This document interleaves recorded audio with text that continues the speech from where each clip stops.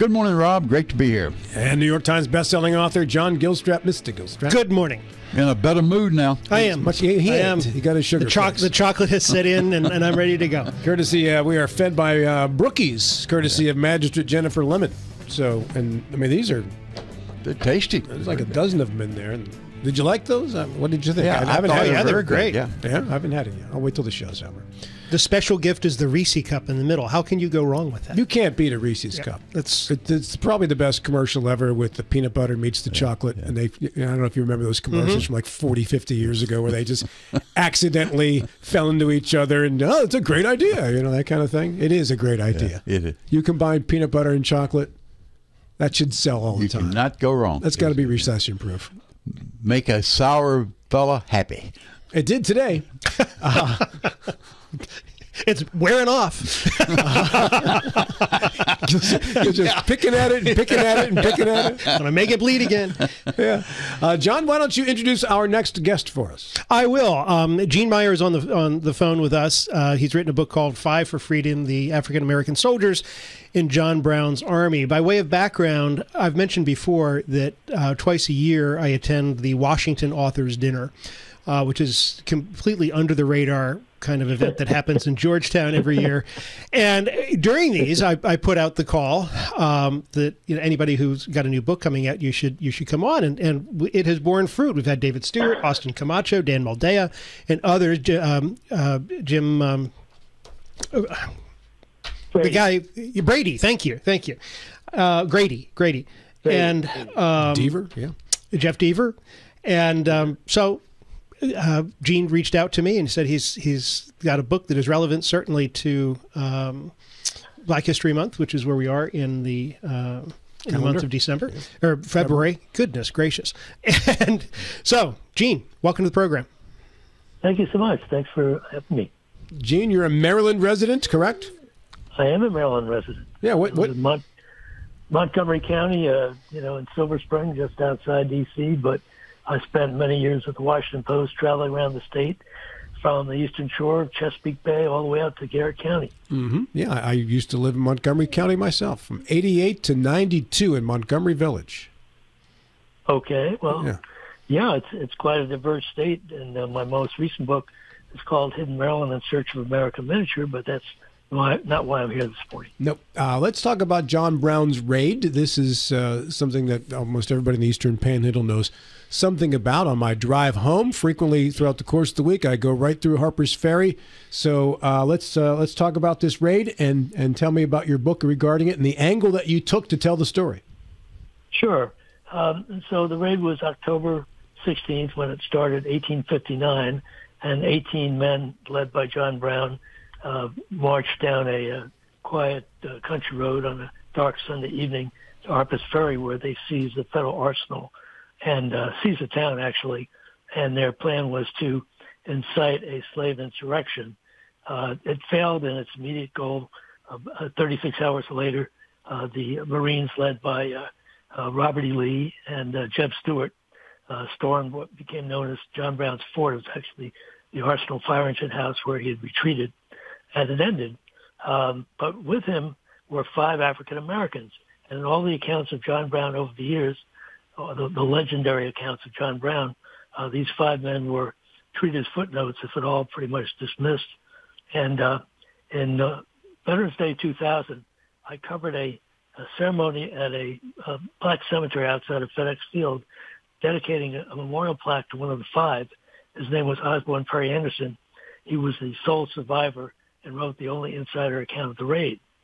And, flash forward a little bit, and end of 2004, I left the Post. I wrote a magazine article for the Post about Osborne Perry Anderson, sole survivor. Of course, my research, I learned that he wasn't the only one, that there were 4 other people. And he seemed to have a close relationship with Mary Ann Shedd Carey. He had immigrated to Canada West, east of Detroit, and from Pennsylvania, from southeastern Pennsylvania. And Mary Ann Shedd Carey was also from there, and she'd started a newspaper called Provincial Freeman.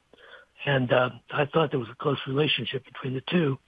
She later moved to District of Columbia, where she was a suffragist and a school principal, And I thought maybe he did too, and I thought maybe there was a close relationship.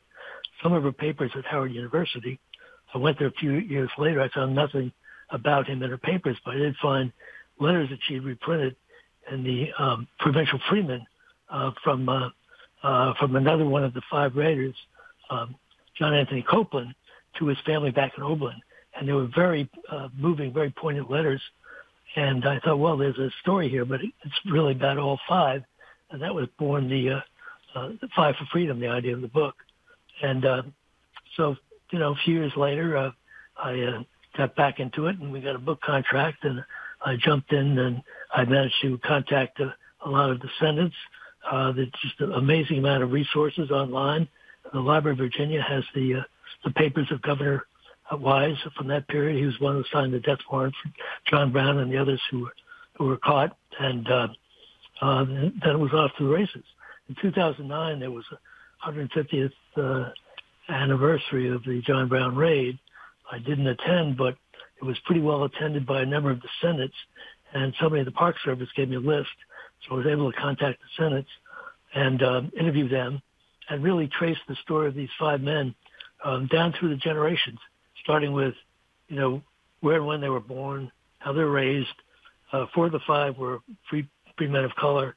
There was one man from South Carolina who was believed to be a fugitive slave. And interestingly, at the trial, there was a trial in Charlestown, and he was acquitted of one charge of treason because under Dred Scott, if you were a slave, you could be a citizen, therefore you couldn't commit treason. But there were enough other charges so that he was executed along with John Anthony Copeland on December 16th, 1859. John Brown had been executed 2 weeks prior to that. And, one thing led to another, and with this list of descendants, there was one of the raiders was named Dangerfield Newby, and he had joined Brown to free his enslaved wife and their children who were in Prince William County, Virginia. And so he was killed at Harper's Ferry, and he was actually trying to rejoin Brown at the John Brown's fort, and he was shot by a sniper. And then the people of Harper's Ferry were very angry, and they descended on him, and they,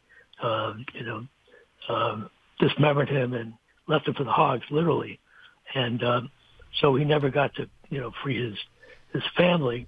Mm-hmm. And are you, Gene, to me, just real quick, are you familiar with the ghost of Dangerfield Newby?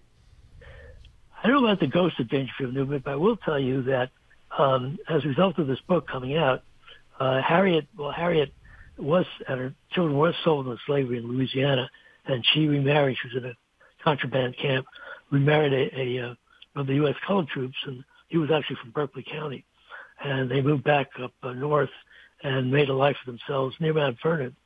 And there are lots of descendants, both in Warrenton and other places.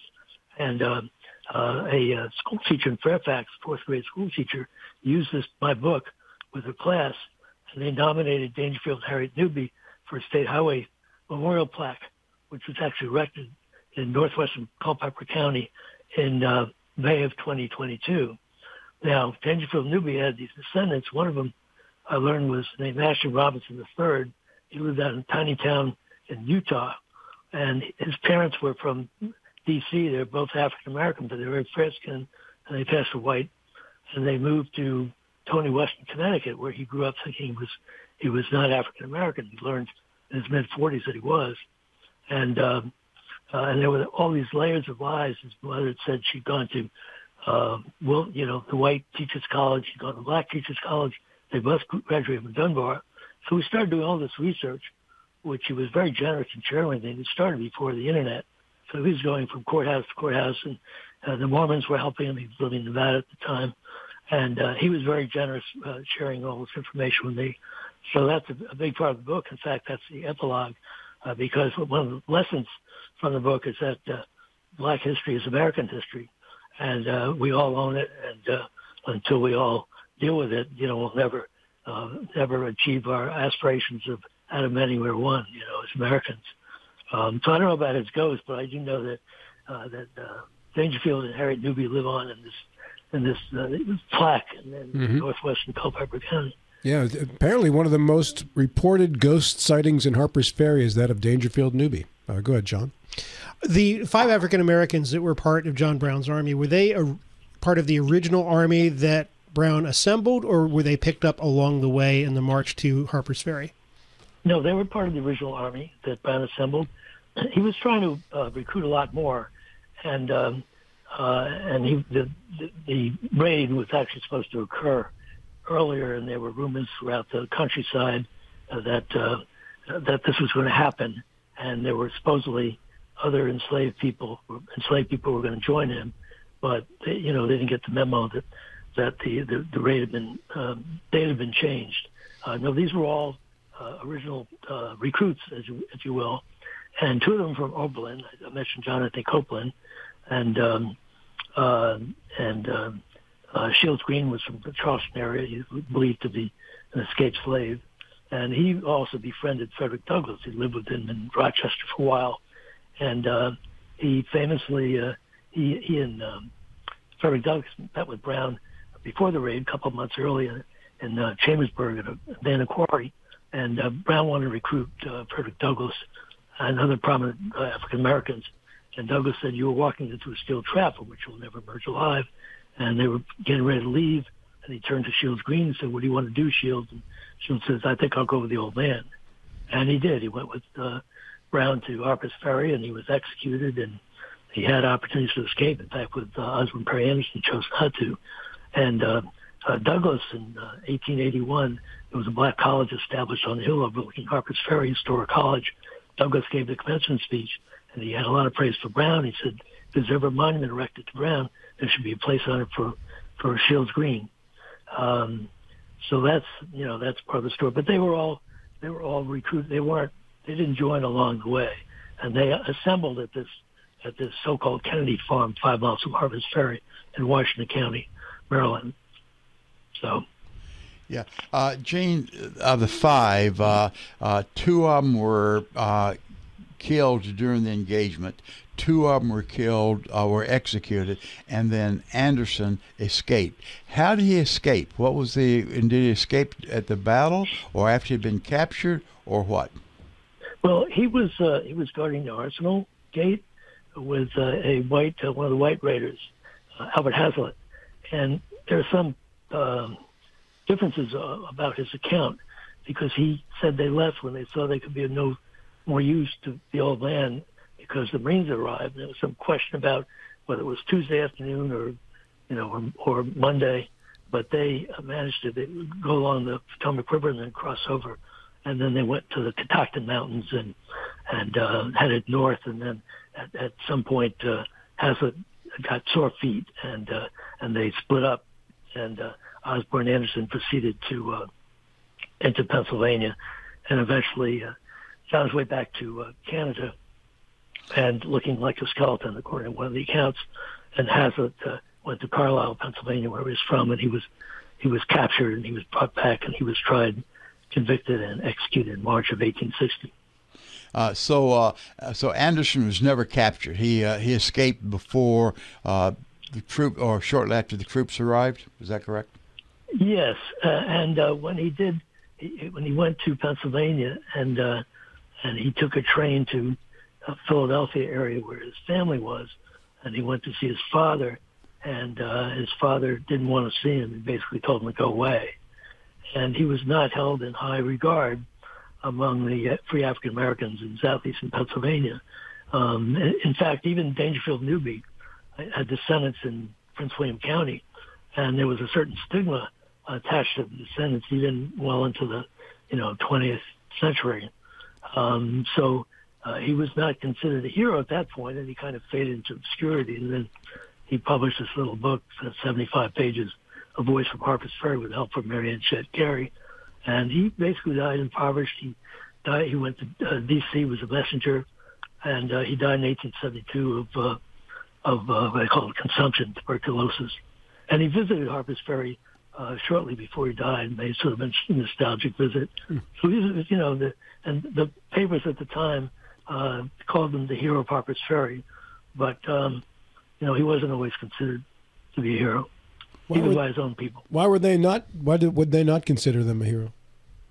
Well, because it was, they were I won't use the word terrorists, but they were insurrectionists, and there was, even there were respect for the law, whether they agree with it or not, and it was a controversial action. I mean, the country was already polarized, and it further polarized the country, and really often considered the spark that led to the Civil War, and slavery was at the root of it. I mean, of all the secession resolutions passed by the southern states, I think only one, Texas, didn't mention slavery. All the rest said slavery was the reason for it. And so he was, but there was a lot of contest over who would get the remains of those who were actually executed.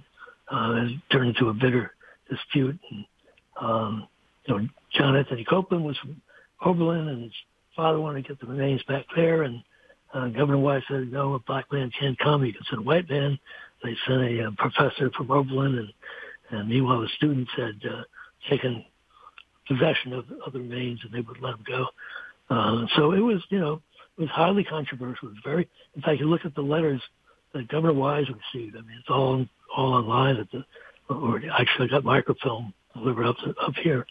And it's interesting that the letters that were pouring in were all about John Brown, that he should be pardoned or somehow his, sentence should be reduced.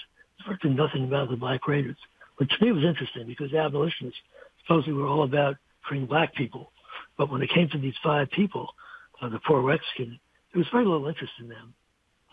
It was all about John Brown. During the trial of the 2 that were executed, was it a military tribunal or it was a civil trial? What was the representation and the like? It was a civil trial. It was in Charlestown, in the courthouse. It's still there. They had 12 jurors and the judge, and all the jurors and the judge were all slave owners. And but the judge was particularly impressed with John Anthony Copeland, and he said if there was anybody that he would have spared, it would have been he. And interestingly, there were all these, the concern about would there be a slave insurrection, and nothing happened before the trial, and then after the convictions and execution. Strangely, a lot of the farmers had their crops torched and their barns burned, and the speculation, in hindsight, that was the insurrection. It just didn't come the way Brown had hoped it would, because he wanted to run off into the Appalachian Mountains and wage guerrilla war in the Shenandoah Valley. And of course, that never happened. But no, it was a criminal trial in a civil courthouse, and it was all very legal, and you can read the transcript. It was no court martial. I'll put it that way. In fact, if you go to the Charlestown courthouse today, the John Brown trial room is sort of set aside as not as a museum, but set aside to where the trial happened. What was John Brown's end game in this? I mean, he raided the arsenal, he got the weapons, and what was his plan to step 2? Well, his plan, at least what he told his recruits, and he waited until the last minute. Many of them didn't know. And I thought they were just going to run off some slaves to Canada, which he'd done before. But he had a very grandiose plan, which was to, incite a slave insurrection. They were going to go off into the Blue Ridge, and they were going to wage a guerrilla war against the planters in the valley, and somehow it was going to topple the whole institution of slavery. That was his scheme.